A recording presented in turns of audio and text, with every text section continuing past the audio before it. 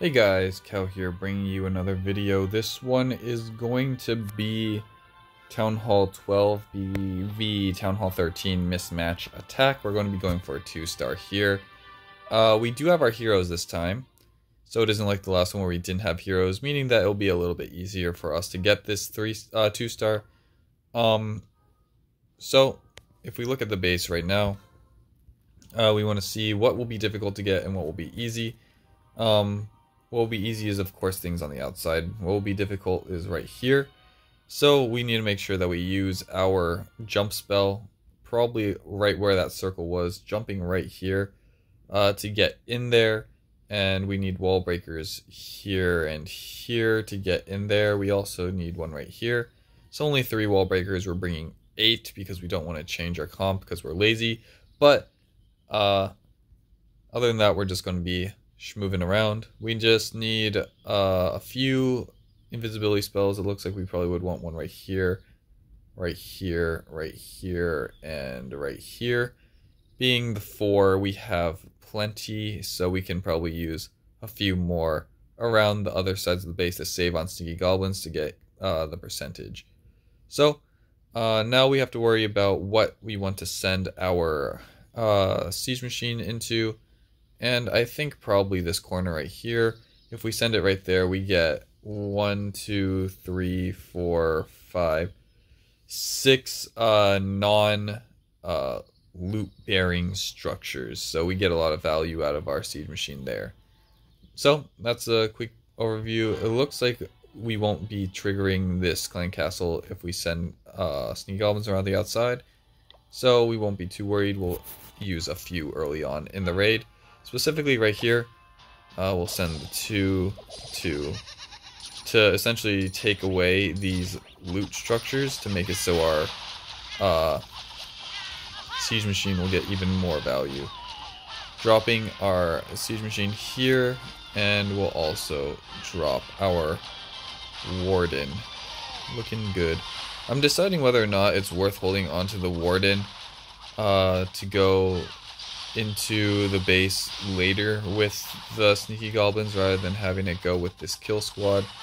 Not too sure, because for the most part I don't think it really matters. Having the warden with the queen makes it so that the queen gets a little bit more protection, can get a little bit more value, but having the warden as like this beast that can take out some percent later in the raid is also pretty cool, I think. So I'm going to activate right here, mostly to save the wizard and also save our queen's ability here. So wizard going to go down, and then our queen ability is going to pop. Going to take out a little bit more of the loot here as she eventually goes down.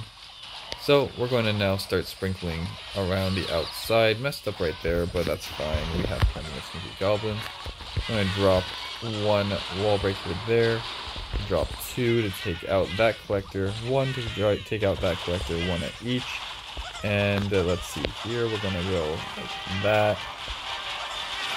Now we're going to go 2, we're already at 50%, that was really quick, probably because of how much value we did get out of our queen, warden, and clan castle.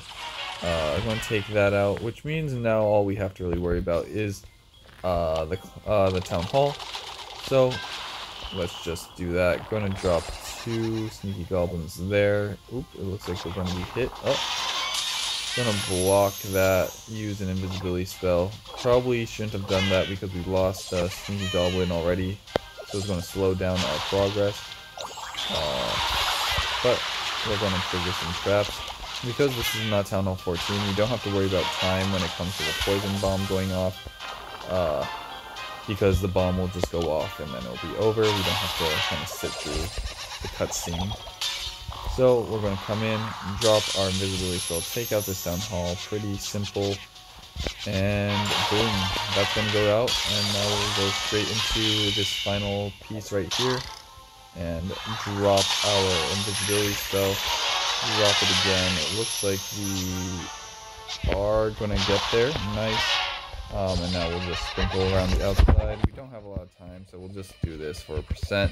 We already did what we needed to do. All percent is extra, and CWLs usually don't come down to percent. So the stars are really all that matter, and we do get the 2-star on the Town Hall 13 V11. So this is what you should be or V12? Town Hall 12, yeah. Town Hall 12 V13. So I hope you guys did learn how to take down this base or use the Sneaky Goblins effectively. What is our next army? It looks like we have enough for our next army, so we'll be doing another Sneaky Goblin attack tomorrow.